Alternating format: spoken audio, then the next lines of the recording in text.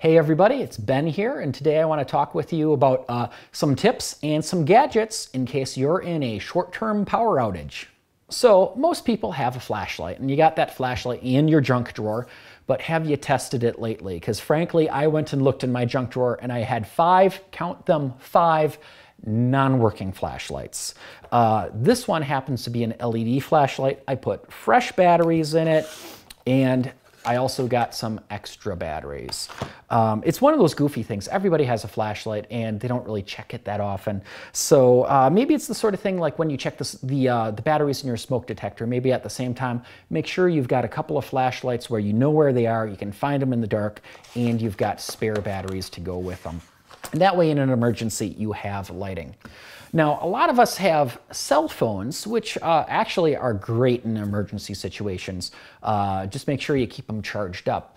Now, on the other hand, if you have one of these newfangled ways of doing telephones through the internet, through your cable, or a fiber optic provider, those are generally not going to work in a blackout.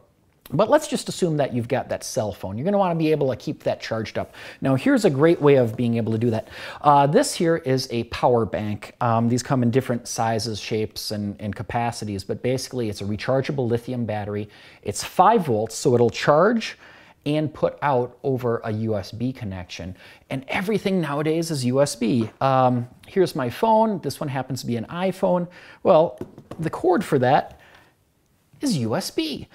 So what's great is these little power banks, you can have these charged up ahead of time. You can keep them in a bag, a drawer, a purse, whatever. You just plug in your USB cable and then plug in your phone to that. And in the case of this one, I can do several charges of my iPhone right off of here. Just plug it in and off you go. So it's great for anything that's USB powered. So that includes things like, for example, a GoPro camera. So this is something I use all the time. I use it for camping. I used it on a canoe trip when I didn't have any electricity around, but even that's going to run out after a little while. So another really cool thing to go with it is a USB 5-volt solar panel. I got this from Brown Dog Gadgets.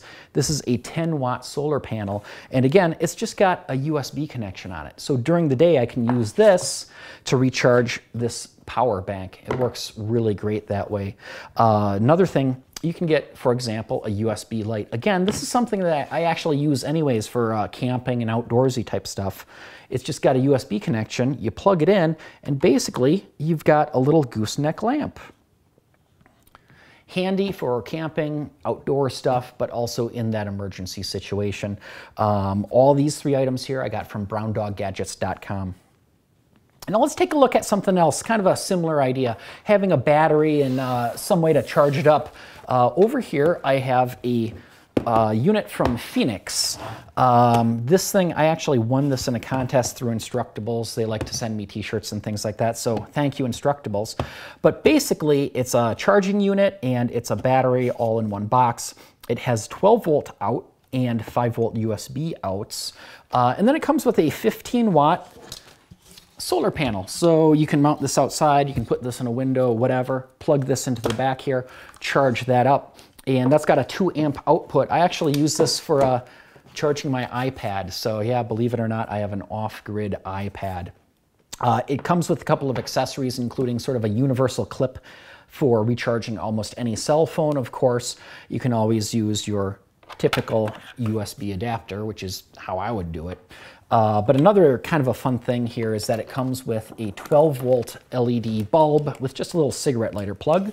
So you pop that in there, turn that on, and you've got a pretty good little amount of light coming from there. We also have a nice gauge. Right now it's a little bit low. It's been cloudy the last couple of days.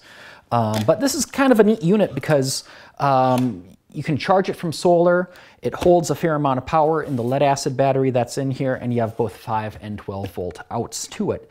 With that 12-volt out, you can use any of your car accessories, anything that you would have for that cigarette lighter plug in your car, you can use there. And actually, that's a nice segue. Let's say you've got a house, you've already got a car in your driveway. Right there, you've got a big 12-volt battery, and if you need to charge it, all you have to do is start up your engine. You can actually run an inverter in your car, run an extension cord into your house, and now you've got AC power for running things like a refrigerator or a lamp, things like that. Now, another way to do the same thing is actually with a computer UPS. Again, this is one of those things you don't have to run out and buy, in that, you know, a lot of people have these. These are pretty common. All a UPS is it's a box, you plug it into the wall, use that 120 volt AC wall power, and then it also has a battery inside there.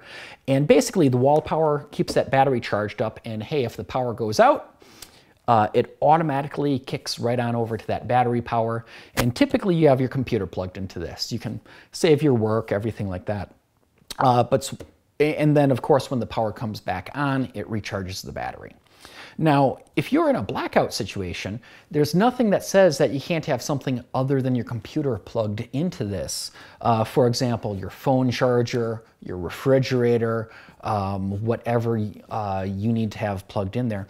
Now, typically these don't have very good runtime on them. They're really not designed for running real long. The bigger, fancier ones are going to have a bigger battery to them. They're going to cost more too. But you can actually even take maybe one of these somebody's throwing away, take it apart, hook up a bigger battery to it, say a flooded 12-volt battery, keep it in your garage, something like that. Actually, I did an idea. I called it my poor man's smart grid. I actually hooked up my 48-volt electric motorcycle to a repurposed computer uninterruptible power supply and can actually run my whole house on it. But of course, that's getting a little bit more hands-on, do-it-yourself-y, and you got to know a little bit something about electricity. But if you're looking for a couple of simple ways of just having a little bit of power in a blackout situation, I highly recommend, first of all, just check your regular stuff. Like make sure you have batteries in your flashlight. But take a look at some of these other neat little gadgets out there. Stuff from Brown Dog Gadgets, stuff from Phoenix are pretty handy devices that you might use day to day, use them camping, use them outdoors. But if you have a blackout, they're really handy there too. See you next time.